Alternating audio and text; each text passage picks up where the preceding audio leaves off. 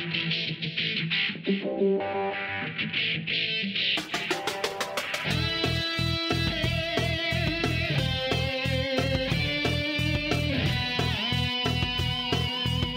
is Software Engineering Radio, the podcast for professional developers, on the web at se-radio.net. SE Radio brings you relevant and detailed discussions of software engineering topics at least once a month. SE Radio is brought to you by IEEE Software Magazine, online at computer.org/software. This episode of Software Engineering Radio is sponsored by Hired.com. Hired works with more than 4,000 companies, from startups to large public enterprises, including Facebook, Uber, GitHub, and Stripe, in 13 major tech hubs in North America and Europe. It's totally free for candidates looking for full-time and contract opportunities, including iOS developer jobs. With one application, you get an average of 5 offers on the platform, listing salary and equity up front before you interview, so you don't waste time interviewing for jobs you might not want.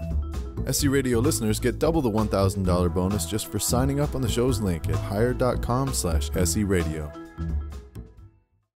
For Software Engineering Radio, this is Robert Blumen. Today I'm here with Cody Voellinger. Cody has been in the recruiting field for over 10 years and is the founder of Rocket Recruiting. Cody, welcome to Software Engineering Radio. Thanks, Robert. Very excited to be here. We are located here in the beautiful San Francisco offices of Rocket Recruiting, and I will be talking about Cody with recruiting and the labor market. I do have a disclosure for our listeners. I did submit a resume to someone at this firm several years ago and was not placed at a job. So Cody, would you like to tell the listeners anything else about your background? Sure. I'll just expand slightly. So as you said, I've been recruiting for 10 years. I cut my teeth recruiting in Tokyo for engineers for international companies there. After that, I worked for a firm here in San Francisco recruiting enterprise software consultants all across the U.S. And the last 4.5 years at Rocket have been specifically focused on recruiting engineers for startups in the Silicon Valley market.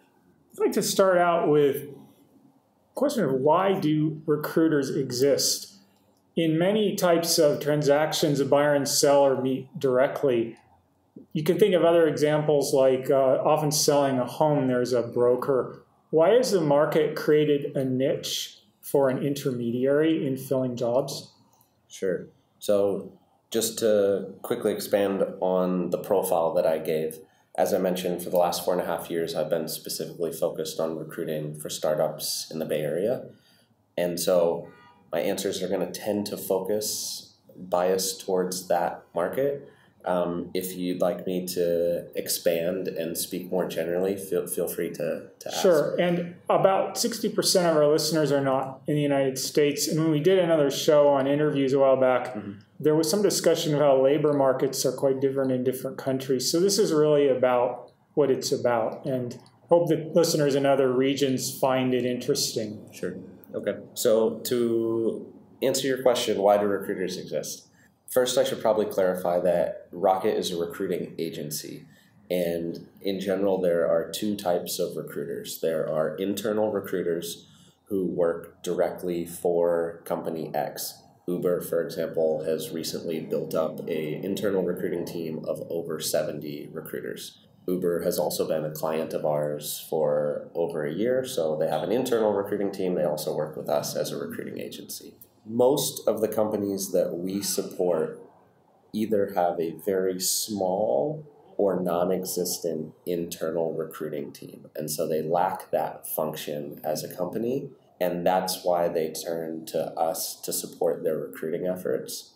Oftentimes, the hiring managers for specific functions within a company will be tasked with recruiting.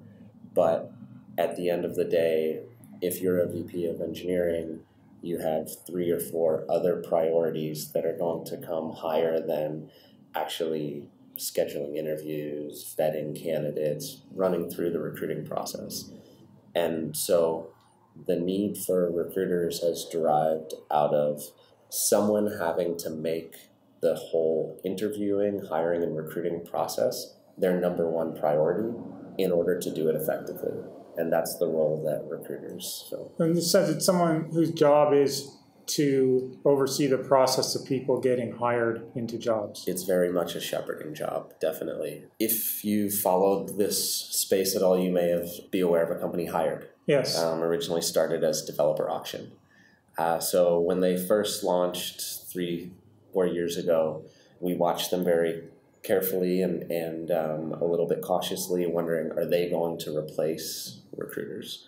Because they wanted to take recruiters out of the process entirely and build a marketplace that would connect engineers directly with hiring managers. What they quickly realized less than a year or two into their efforts is that it's not enough to just put those two interested parties together.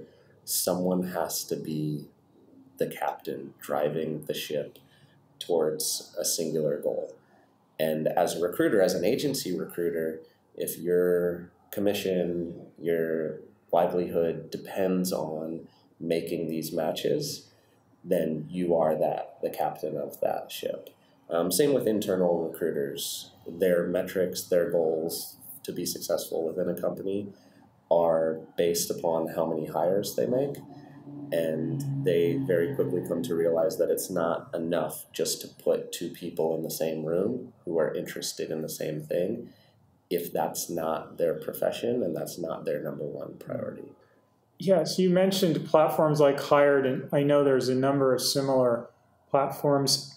My experience with recruiters in the job search process generally is it's a very artisanal, crafted, high-touch, hand-holding process. Like you go to the farmer's market and there's this guy who's got some cheese that he made at his farm with the goats that he fed, a certain brand of clover, versus if I want mass-produced cheese, I would go to the highly automated, mechanized, very automated supply chain, large store. Right. So is there something inherently about the job search that makes it more like the farmer's market more than the supermarket?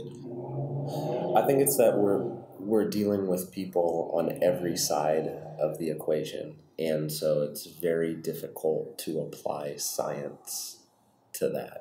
Usually, if you're selling something, you are selling a software or a product that may have various options, but it's not constantly morphing and changing its mind.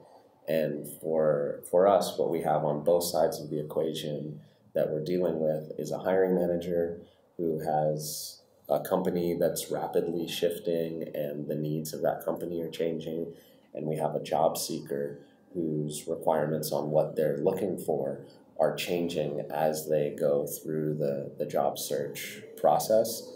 And so it's not as easy as saying at the beginning, the client says, I need 5 years of experience with Ruby on Rails, and the job seeker says, I have 5 years experience with Ruby on Rails, and I want this salary or this type of work environment or this type of position, whatever's important to them, and putting the two together and saying, you both want the same thing, let's sign on the dotted line.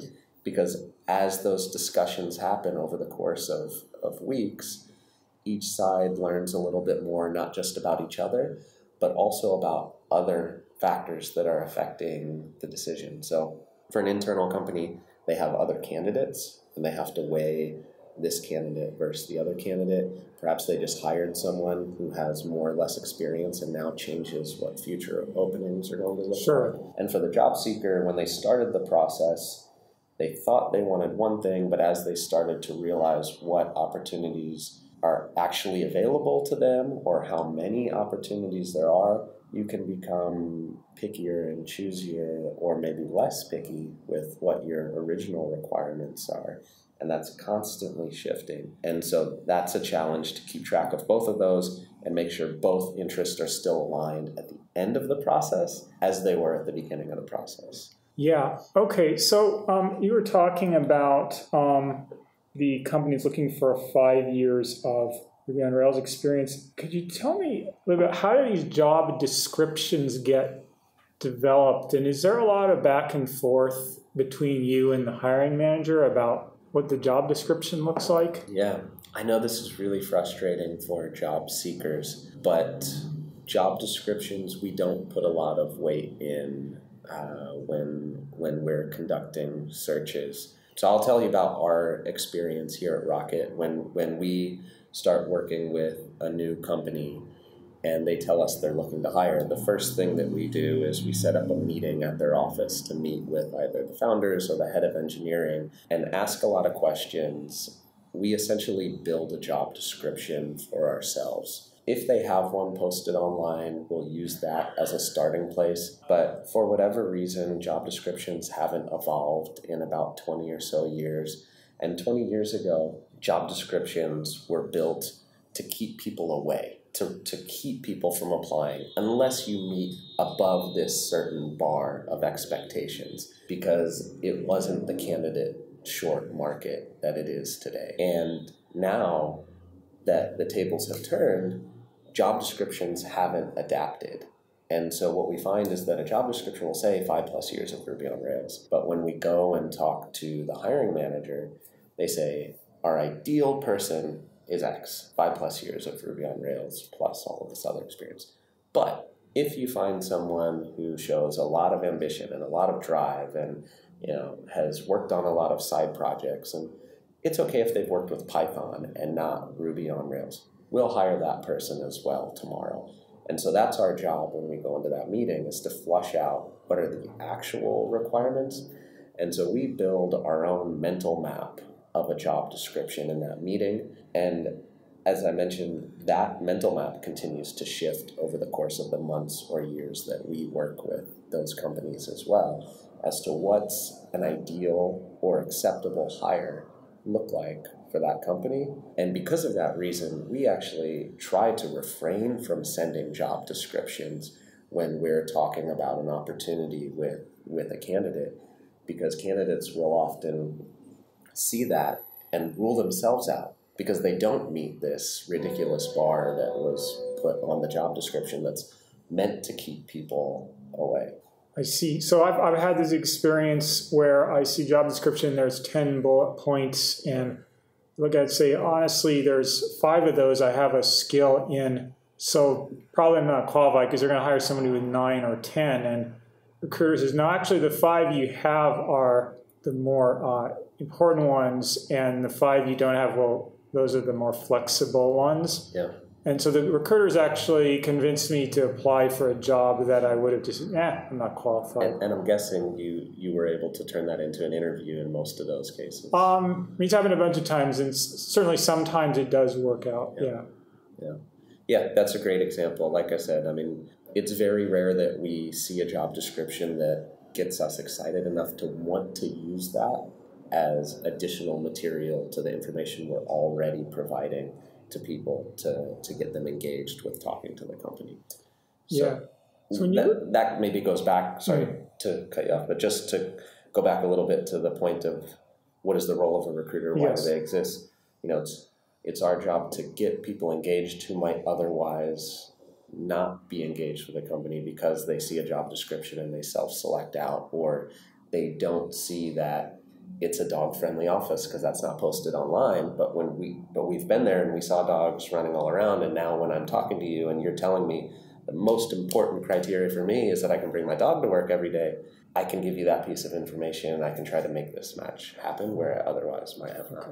So these projects you're talking about involves, you need to understand a lot about what the company's looking for, and they may be looking for a programmer with 5 years Ruby on Rails. Now, I know there are people in the recruiting field who have an engineering background. Many people do not. How do you understand these very nuanced technical job descriptions? And I don't know what your background is, but say if you were a recruiter who's coming from, say, a psychology background, and do you know that Solaris and FreeBSD and Linux are actually really similar? And for some jobs, any of those would be adequate, but maybe there's some other jobs where it has to be FreeBSD, or how do you really grasp these technical job descriptions and match them up with technical candidates? Yeah, that's a great question, and it's certainly a challenge. My background, I'm a sociology major and fell into recruiting in Japan. and I spent countless hours on Wikipedia during my first couple years, looking up every acronym that was on a resume that I hadn't heard before, and then transitioning that to having conversations with all of the people I'm speaking to and relying on their expertise and their knowledge to educate me. A good recruiter will be exceptional at asking questions that surface the type of information that you mentioned. You're looking for Ruby on Rails, but there's a lot of companies looking for Ruby on Rails. It's extremely competitive. Are there some similar technologies that if we find someone with that experience, do you have the team in place to mentor or the time to allow them to ramp up? Some recruiters don't ask those questions, so they miss out on a lot of opportunity. But you have to just continue asking those questions. One other thing we do here at Rocket is we actually invite engineers that we're working with or at the clients that we work with in on a regular basis to ask them these sorts of questions as well.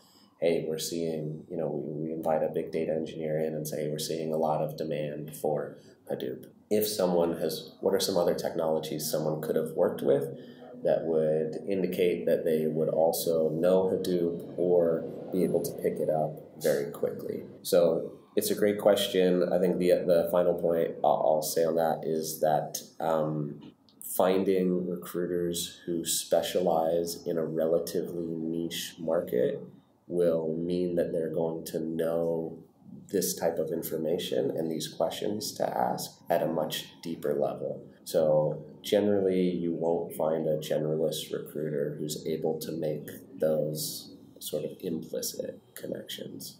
I've been on the other side of this where I'm in the company that's trying to hire, working with a recruiter, and they'll send us a series of candidates who are maybe people who are doing very well in their career and good at what they do, but they're just not the right fit. So why does that happen? What's going on there? My guess, without knowing much about the situation, would be that the recruiters are probably relying on a job description, and the job description has a list of a lot of terminology as to what you want from this role. And the recruiter doesn't necessarily know which of those skill sets is a priority. Mm-hmm. So as you mentioned in your last example, the recruiter told you, hey, the 5 that you have are actually the most important. If you don't know that as a recruiter and you just go search all of those terms indiscriminately, you're unlikely to come up with a person who's actually going to match what the role is, even though they might match a lot of the keywords. And I think that's a lot of the negative associations with recruiters, is that they search based on keywords rather than understanding for the company, like what the role actually is going to require someone to do, or for the candidate, what that person has actually accomplished in their career if they don't necessarily have these really obvious keywords on their profile. So you might have answered this question now already, but I get contacted by recruiters. Probably everyone in the San Francisco area does. And it's not unusual. I'll get an email from a recruiter like, hey, I have this great job as an Oracle DBA. Send me your resume and your salary requirements. Nowhere on my LinkedIn profile, or I'm not sure what they know about me, but nowhere does it say Oracle DBA or PHP programmer or whatever. And I wonder, why did they even think that was a good thing, that I was a good person to approach for this? What's going on when that happens? My guess is that there was some random other term on the job description for Oracle DBA that did match your profile as well, and so it pulled you into their search. As embarrassing as it is, I get in-mails and emails trying to recruit me to be a big data engineer.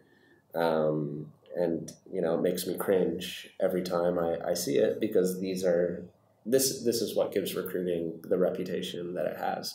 And recruiting was a very different profession 10 years ago, before LinkedIn and the internet really turned it into this opportunity hey, if I send out 1 million messages and 0.1% responds, I can make a decent living, is what it's gone, kind of the track that it's taken over the last 10 years. And I think that's starting to shift a little bit. But, before that, you can imagine recruiters had files and drawers and pieces of paper in their office, and they were filled with notes on people's experience and their interests and their phone numbers, and these were only got through referrals and personal networks.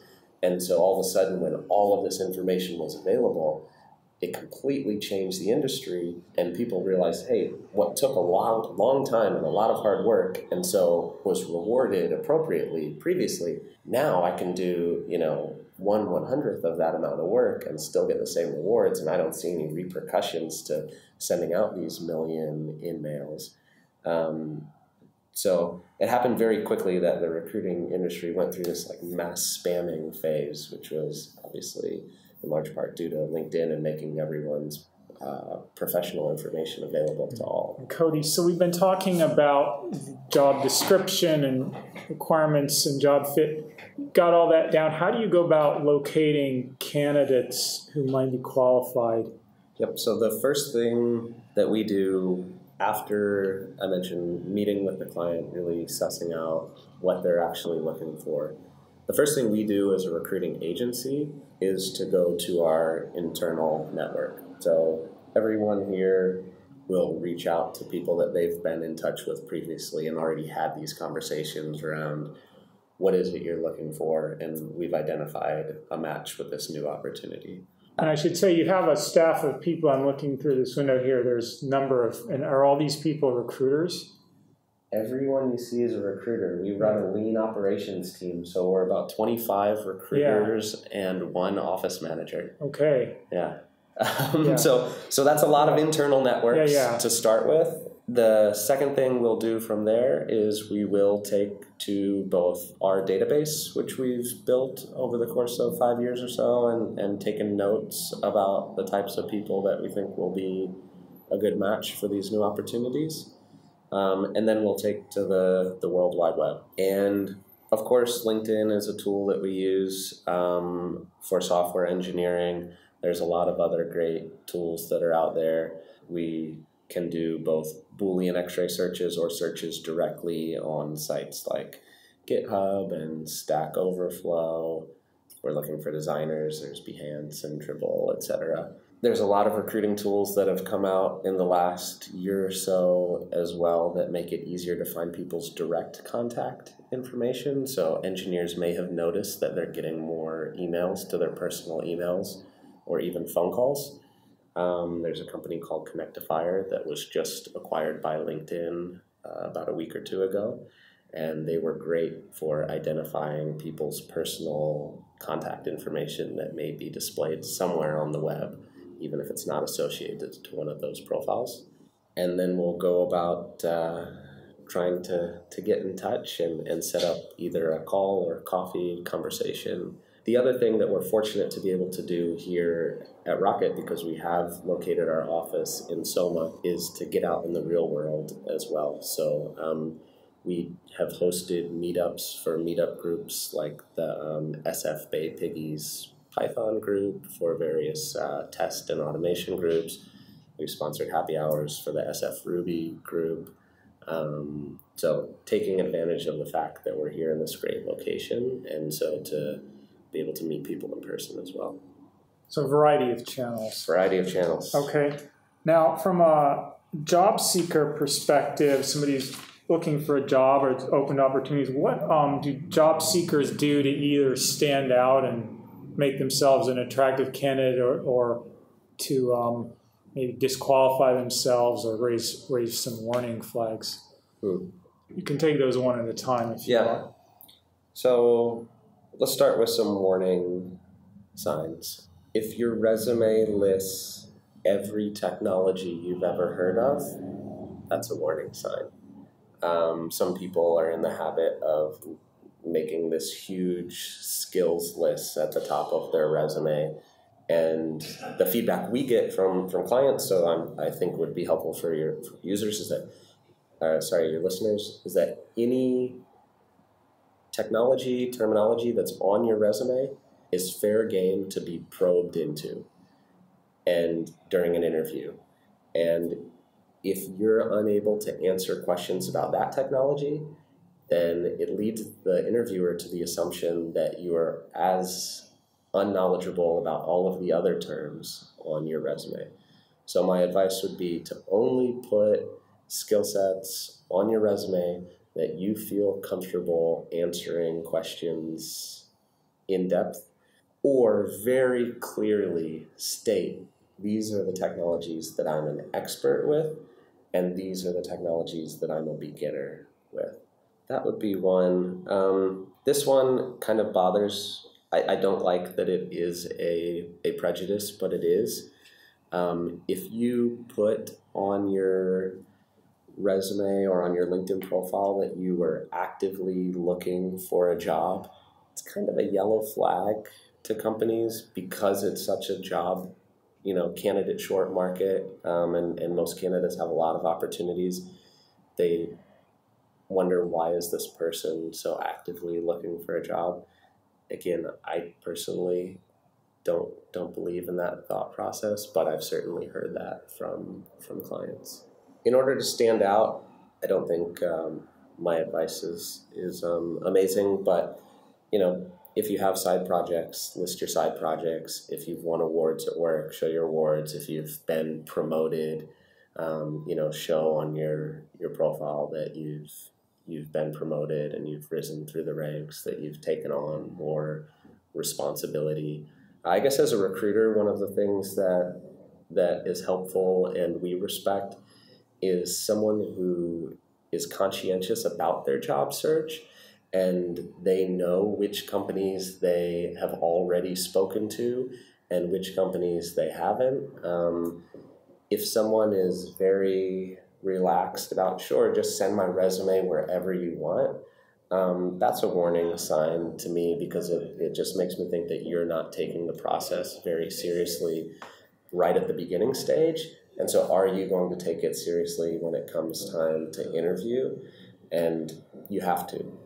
Even though companies are desperate to hire people, they're not desperate to hire just anybody.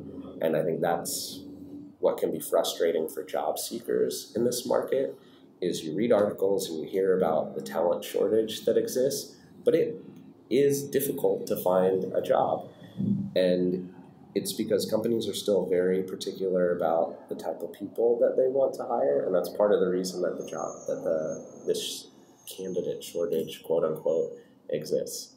You mentioned resume. Now, I did a job search about a year ago, and I made it through, and I have a job now without ever having a resume. And I told people my LinkedIn profile is pretty much up to date, or I kept it up to date. Is that sufficient? And most people say, yeah, that's fine. Do you think the resume, you said the job descriptions haven't changed in 10 years. What's the status of the resume? And is that equally as important now as it's ever been? That's a great question. When I say resume, I guess at this point, I almost use that pretty interchangeably with LinkedIn profile. I would say more than half of the engineers that we represent don't have a formal resume. They use their LinkedIn profile as a resume, which is fine. The one comment I would make to that is that when you make a resume, it's inherently fairly detailed and descriptive about your career history and the projects that you've worked in. Some people mimic that in their LinkedIn profiles. Some people don't. It's very easy to make a bare bones LinkedIn profile that just lists your company and your position. And I think if you're serious about your job search, that's not the best approach, because what it means is that during the interview process, you're going to have to discuss a lot of very basic information to get to the meaty, interesting stuff that you've actually worked on. So the first questions are going to be, okay, I see you're a software engineer at company X. Tell me about what did you do? And you're going to have to essentially go through and do what you would have done on a resume. Whereas if you've already got that bullet pointed out, you allow the conversation to immediately jump into, wow, I see you built out a logging and monitoring system that handled 50 billion requests each week. That sounds really great. Can you tell me what tools you used to design that and what did you learn from that project? In my opinion, that's a much more fruitful discussion. And so I think that creating a detailed profile, let's call it, whether it's a resume or on LinkedIn, still does add value and benefit you through the interview process. So you've got a bunch of candidates and job description. We talked about who stands out, who gets the interview. Yeah. So people come in for the interview. What are some things that help people advance to the next round, and what are some things that would cause them not to advance in the process? Yeah, going into an interview is extremely important to be prepared. And I think the mistake that a lot of people make is assuming my skill set is very much in demand and it was very easy for me to get this interview set up. I didn't even have to create a resume or update my LinkedIn profile. And so I'm just going to go in there and tell them about what I've been doing. And as I mentioned previously, interviews are a difficult, rigorous process. And part of the difficulty is if you're an experienced engineer, let's say you've got 5 to 10 years of experience in engineering, you're being asked to talk about that, essentially all of it, in 30 minutes to an hour. And so obviously you have to edit drastically what information you're actually speaking about. And if you haven't prepared by looking at what the company does in detail, looking at their careers page to see at least what technology stack they use, looking at the LinkedIn profiles of the people who are currently working there to see what patterns you can recognize in the people that they've hired, or get more clues about some of the specific projects that they're working on, then you're not going to know how to best position yourself as a good fit for the team. You're going to be wildly guessing which of your thousands of projects that you've worked on during those 10 years you should talk to this interviewer about. And so it's really common and unfortunately frustrating that we get feedback from a client saying, hey, we really liked this engineer, but we didn't see their depth of expertise with building scalable systems. And we talk to the engineer and say, sorry, this was the feedback. And the engineer says, oh, I'm doing that right now. They just didn't ask me about that. And so, because of this time crunch, the more that you can really be prepared and focused and have reviewed 5 to 10 key projects that you think are going to be interesting and relevant for what the company needs, then there's a small chance that you're going to end up talking about those specific projects during the interview, and you may end up getting rejected just because there wasn't a discussion match. Sure. And it is a two-sided market, and the company, certainly they need to do a good job on the interview in order to close on the candidates they want.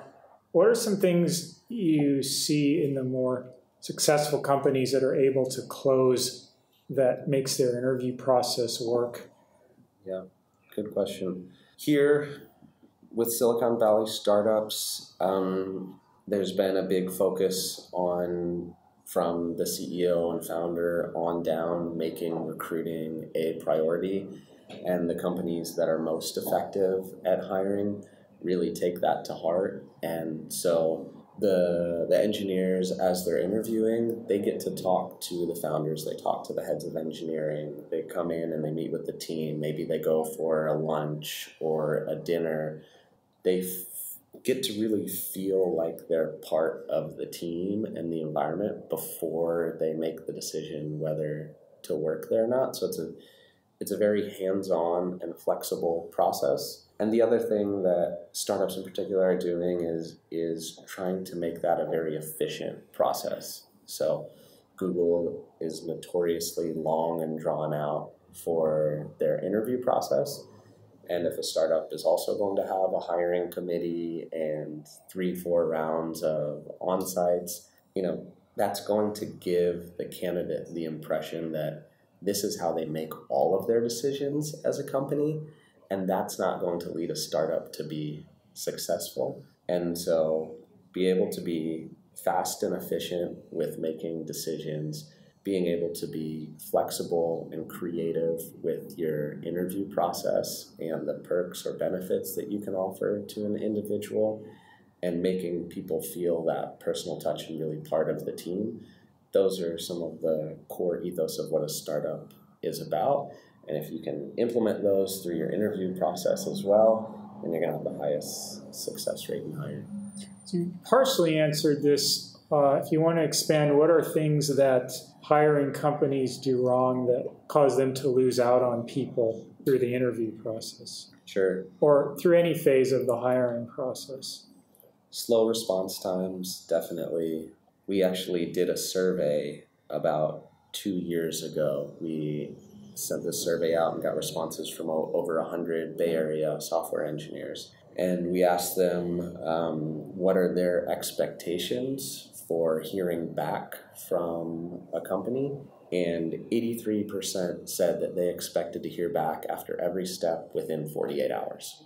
And that makes sense, because if you start thinking about, you've been through a job search, anyone who's been through a job search, I've been through a couple, start to think back about when you came out of an interview and you were really excited and you thought it was great, and then 48 hours later you haven't heard back, you start to mentally let yourself down. And you start to come up with reasons why that might not have been the best opportunity anyways. Because you don't want to be brokenhearted. You're assuming at that point that the answer is going to be no. And so you start to talk yourself out of the opportunity. And so if a company does get back after a week, at that point, a lot of engineers may have already mentally moved on and started to put all of that energy and excitement into a new company. And if that's reciprocated, then they're going to go and join that company because of the energy and the momentum that they created with the process. So being slow is really one of the biggest mistakes that startups can make. The other thing, being inflexible with your process. So if you require a 30-minute FizzBuzz coding challenge for every single person before they even get to have a conversation with someone at your company, and you're requiring this of experienced software engineers who at another company are getting wined and dined by a VP of engineering for coffee and lunch as a first step, it's going to be hard to compete. Yeah, I did. In my job search, there were companies that wanted me to do sometimes 3, 4, 6 hour coding challenge where I had to go through this calculation. This may be a great company and a great job, or they may just not like my code, which certainly I've submitted coding challenges and people say we don't like it. So this calculation, is it worth investing 5 hours of my time to get possibly zero return on it? And sometimes it is, sometimes it's not, but it is a cost that I need to take into account. Yeah. We asked that question on the survey as well, and that was interesting because the results were somewhat polarizing. About 30% of the people said they think that 30% of engineers said they think that an online or take-home challenge is the best way to demonstrate their skills and ability. But then there was close to 50% that said they would not follow through with the process if they had to do that as part of the process. So people sit very much on both sides of the fence. But you're right, we never encourage a company to do that extensive of a 4, 5, 6 hour challenge. If they have something like that, we try to recommend that maybe they make the first 1 to 2 hours of it something of a take-home assignment, and then integrate the rest into an on-site interview where they say, we're going to ask you to start this and then come on site and work with some of our engineers and talk about how you've gotten to where you are now, and finish that project out as kind of more of like a team project interview rather than being asked to do it all on your own. So we try to counsel companies to be more creative with that, because it is very frustrating as a job seeker to be asked to do those types of projects maybe 5, 6 different times from these different companies and then just be told no thanks. Yes. Sure. Now, we've all been through this process where you going through job interview and the company chooses not to call you back, and especially if you really like the job, it's quite disappointing, but it's also part of the job search. And I always hope that I could learn from whatever experience I have and learn from failure. It can be somewhere between difficult or impossible to get any feedback from companies about, okay, well, we didn't like you because this and this, or to get information that's really honest. Yeah. Is my experience unusual in the difficulty of getting feedback about the reason for failure? Unfortunately, your experience is pretty common. My advice, the best chance you have of getting feedback is actually if you've worked with a recruiting agency, because oftentimes we are able to get more concrete feedback from the company as to why they didn't move forward. Generally, they don't want to send it via email, but we're able to get on the phone with them and say, hey, you need to tell us why this didn't work out. And they have a motivation to do that, because if they can give us more specific information about what type of people are not a fit, then we're going to do a better job of filtering and introducing the best people. And so when we position it that way, we're oftentimes able to get more detailed feedback than the company would share directly with a job applicant. But companies, as part of their policy, for better or worse, they don't want to do two things. One, they don't want to open themselves up to having the engineer get combative back and forth and saying, actually, I am good at that, and create a long dialogue, because they can't afford to do that with every single job applicant. And two, some sort of HR legal issue, the less that they share, the less they put themselves at risk. And that's why, again, most of our feedback is gotten by phone. It was interesting to me that you said that, because I've certainly had recruiters tell me stuff that the company wouldn't tell me, and I assume it goes both ways, because they'll ask me, what did you think? And if I didn't like the company or the job, and I'll tell the recruiter why I don't have any expectation that the company will not receive that information. So it looked to me like one of the things recruiters do is they act as this back channel with plausible deniability in both directions, so no one has to speak face to face to anyone. Right, especially when it comes to such a stressful action as changing jobs. Yeah. I think that's true. So one thing I wanted to cover here is the issue of compensation. Mm-hmm. So how are recruiters compensated? Like who's paying for the recruiter? Sure. So internal recruiters, I think that's clear. The company pays internal. So they're employees. They have a salary and bonuses. They're employees. They have a salary. Generally, they have bonus that's performance-based, but not tied to a specific number of hires, because companies don't want to incentivize their internal recruiters to make matches that maybe aren't the right match. Agency recruiters work primarily on commission, and those fees are paid by the company. So I mentioned Uber earlier. We're recruiting for Uber. Uber hires a software engineer that we've introduced. We have a contract with them that they pay us a certain percentage of that person's first year annual salary. So candidates then look at the recruiter as they would any employee or representative of the company that they're dealing with, which no. I would say maybe I don't look at recruiters that way, but... I mean, internal recruiter, again, I'll speak about agency recruiters. Yeah. We're not employees of the company. And as I mentioned, our number one goal is to make sure that you, as a job seeker, find the opportunity that you're most excited about, and that you take that opportunity. And if you, Robert, were looking for a job next week and you were working with Rocket Recruiting, I'd talk to you about what you're looking for.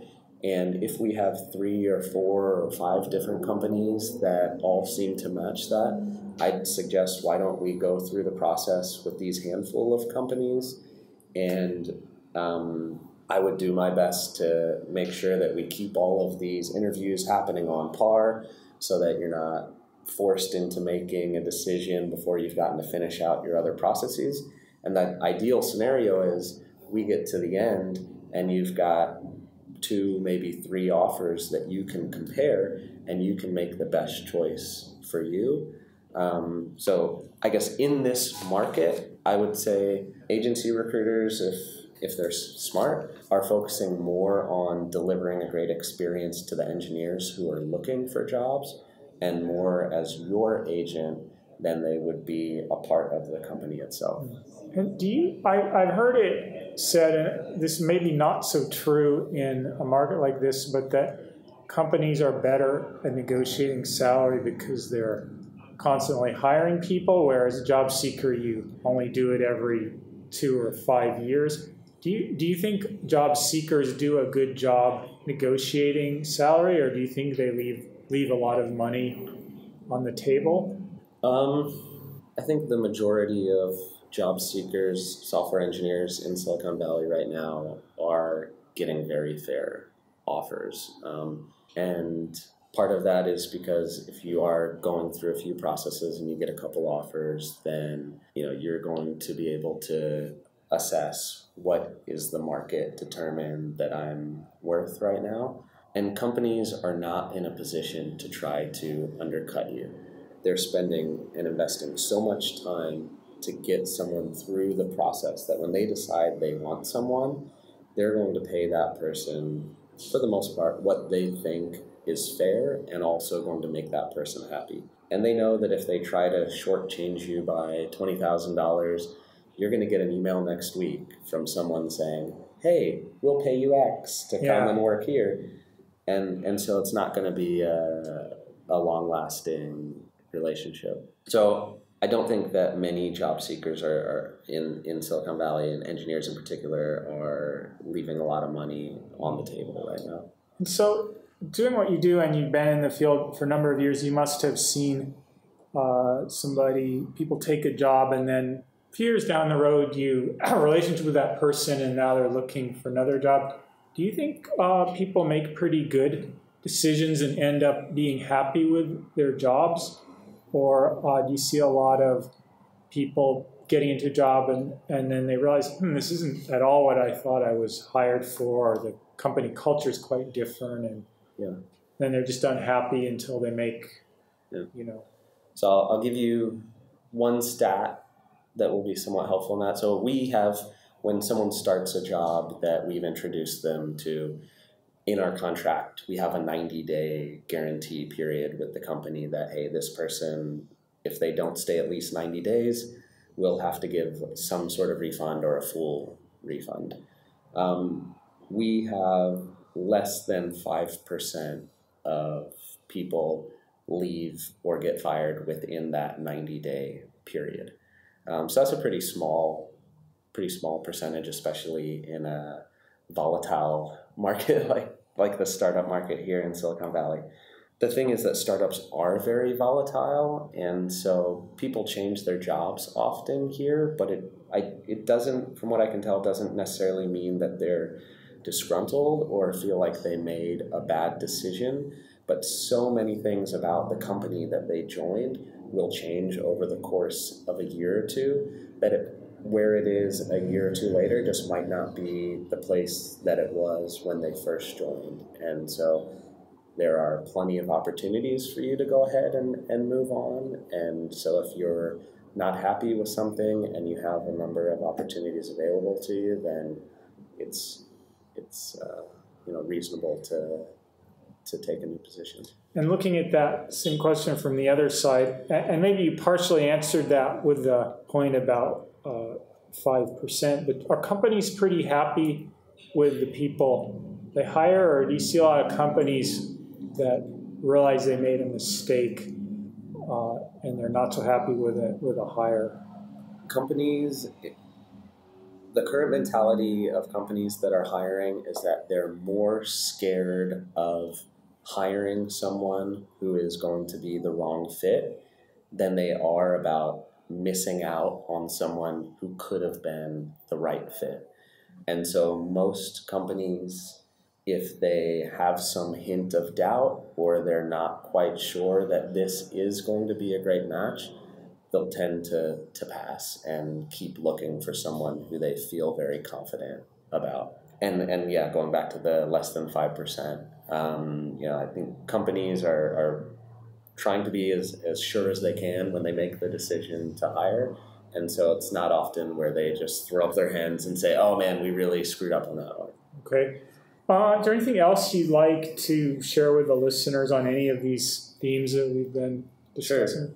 Sure. There's one topic that's kind of fresh in mind for me because both my brother and my cousin were just recently changing jobs, and I talked them through job search strategy a little bit, and both of them are in sales, and so I thought they may be a little bit more intuitive about how should I go about finding this next job opportunity for me, and just realize that there's some common misconceptions that I'm very aware of, but maybe not everybody is. So the first thing, that I think is important for everybody here is that if I'm going to apply for a job and I know exactly what company I want to apply to, the last thing I'm going to do is apply through their company website online. That is my absolute lowest priority. To explain my rationale a little bit there, internal recruiters at these companies are the ones generally reviewing these resumes. They're spending their days in meetings with hiring managers. They are arranging interviews. They're receiving resumes from recruiters. They're getting referrals from internal employees. At the end of the day, then they come and they see an inbox with 100 applicants from online. And one of those resumes is yours. And because the ratio of great applicants is so low from that source, they tend to either never look at that daunting and ever-growing list, or to look so quickly that your resume would have to say Stanford CS degree, Google, you get the idea. In order to actually stand out, there's a lot of quotes online about the average recruiter reads a resume in 6 seconds or 7 seconds. Those ones... Wow, I would have said 10 or 20. Yeah. It's getting shorter and shorter as attention spans decline. But those resumes get maybe a third of that time and attention because 90% of them are totally off the mark. And so if you know exactly what company you want to work for, and this is what I just counseled my brother and cousin through, the first thing I would do is do a search through their employees on LinkedIn and look for people who are likely going to be in the department you want to work for, or even better, hiring managers. And then look for those people that you have some sort of connection with. Maybe it's an alumni from the school that you went to. Maybe you worked at a past company together. Maybe it's as simple as a shared interest. And send that person an email or a LinkedIn message and tell them that you're really interested in what their company is doing and you'd love to have a quick conversation to learn more about it. The benefit of that is that most companies these days are paying their employees referral bonuses for referring companies. So if you go through that method, they'd be happy to refer you internally to their company, which means that the internal recruiter is going to treat you with priority status because you've been referred by one of their leaders or hiring managers or internal employees. Plus, you're going to have that instant connection with the hiring manager already. That's if you know what company you want to work for. A lot of people don't know specifically what company they want to work for, but they know they want X. They're going to optimize for X in their next opportunity, whether it's a dog-friendly office or, whether it's the type of position or technology or compensation. If that's the case, then I would suggest two things. The first is writing a very clear and succinct message about what you are looking for and sending that to your network and asking, does anybody know of an opportunity like this that they could introduce me to? Same deal, you want to be referred in by a high priority status channel. The second would be talking to a recruiter that's specialized in that market. And if I'm a job seeker, I'd talk to an agency recruiter over an internal recruiter, because you want to use make the most efficient use of your time. So if you talk to me and told me this is what you'd like to optimize for in your job search, I have the benefit of saying that my team has visited over 100 different startups here in the Bay Area, and I can whittle down that list to 5 that are going to be a targeted match for you. If you talk to an intern, that conversation takes half an hour. We start the interview process with these 5 companies. If you talk to an internal recruiter, you still have to have that 30-minute conversation, but you have no idea of knowing until you've already engaged in that conversation whether or not they're going to be able to offer you what you're optimizing for. And if the answer is no, then you're starting over from square one, and you have to do the whole arranging a call and setting up an interview process again. Okay. Hope that's helpful. Yes, very helpful. Now, if our listeners would like to learn more about Rocket Recruiting, how can they find out? Our website is www.rockit, Rocket, it's a IT pun, rocketrecruiting.com. You can email myself personally, Cody, C-O-D-Y, @rocketrecruiting.com. Okay, and we'll put that all in the show notes. Okay, great. Or our general website is Mission Control @rocketrecruiting. Okay. And do you personally blog or have Twitter or any conference talks or any other things people could follow you? Yeah, I've published a few blogs both on Medium and LinkedIn. I recently spoke at the F50 Founders World Conference. Nothing upcoming at the moment. I have a Twitter profile as well, Kodiak, C-O-D-I-A-K. We'll put that in the show notes too. Okay. Cody Voellinger, thank you very much for speaking to Software Engineering Radio. Thanks, Robert. It was great. Great being here. We love to hear from the listeners. You can email us at team@sc-radio.net, message us on Twitter @scradio, or find our group on Facebook, LinkedIn, or Google+. For Software Engineering Radio, this has been Robert Blumen. Thanks for listening to this episode of SE Radio. This is the first episode featuring an ad by a paid sponsor, and we wanted to let you know why. The show was founded in 2006 by a group of volunteers who dedicated an incredible effort to launch it and covered all the operating expenses from their own pockets. In 2012, IEEE Software Magazine took over production and management. The IEEE Computer Society is a U.S. registered nonprofit organization, and all the show hosts and guests donate their time free of charge.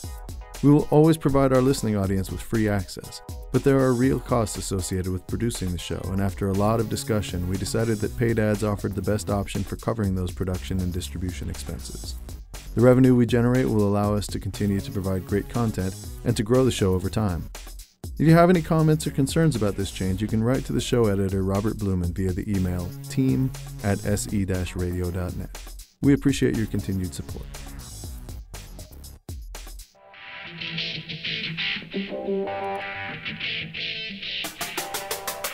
Thanks for listening to SE Radio, an educational program brought to you by IEEE Software Magazine. For more information about the podcast, including other episodes, visit our website at se-radio.net. To provide feedback, you can write comments on each episode on the website or write a review on iTunes. Mention or message us on Twitter @SE Radio, or search for the Software Engineering Radio group on LinkedIn, Google+, or Facebook. You can also email us at team@se-radio.net. This and all other episodes of SE Radio is licensed under the Creative Commons 2.5 license. Thanks again for your support.